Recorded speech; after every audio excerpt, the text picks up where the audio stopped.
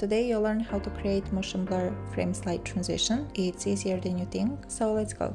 First up, create an adjustment layer and place it above your footage. Now go in the middle of two clips, so it's 3 frames above the first clip and 3 frames over the second one. That's 6 frames in total. Next we are adding a little movement. To do that, apply directional blur on the adjustment layer, set the direction to 70, then keyframe blur at the start and at the end to 0, then increase it to 50 right in the middle. As you can see, we have edges because we applied blur, so to remove it, apply alpha adjust and uncheck ignore alpha. That will clean it up nicely and remove those edges. Now we are adding a little flash. I'm going to use brightness and contrast for that, and once again keyframe it at the start and at the end to 0. Then in the middle you can change the brightness to 50 and the contrast to 25. You can increase it even more if you like more intense flash, just play with it. Okay, let's apply lens distortion and do the same thing. So make the keyframes at the start and at the end to 0 and decrease it to -50 in the middle. This will sell the effect even more. Okay, now drag your second clip above the first one and extend both. So the second one you want to extend it till the start of the adjustment layer, and the first one you want to extend it until the end of the layer. Now apply transform, move 3 frames, keyframe position, then go back to the start and drag it to the right until it's out of the screen. Increase the shutter angle to 180. This adds so much more energy to the effect.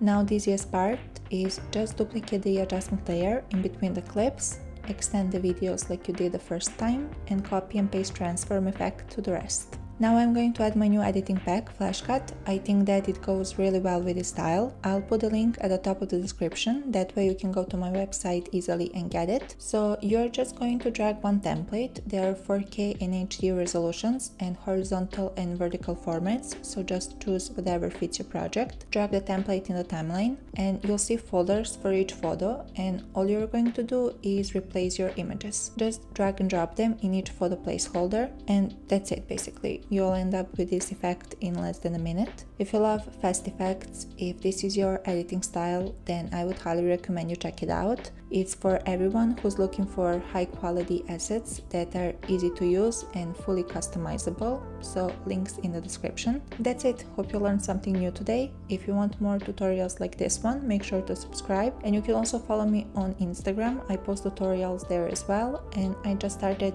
editing tips, something like a mini series that I'm trying out at the moment, and if you guys like it, I'll keep doing it alongside of the regular tutorials, of course. So I'm posting new tutorials every Tuesday and editing tips every Thursday. Yeah, that sounds about right. Yeah, a lot going on, I guess. Okay, go make something cool, and I'll see you in the next video.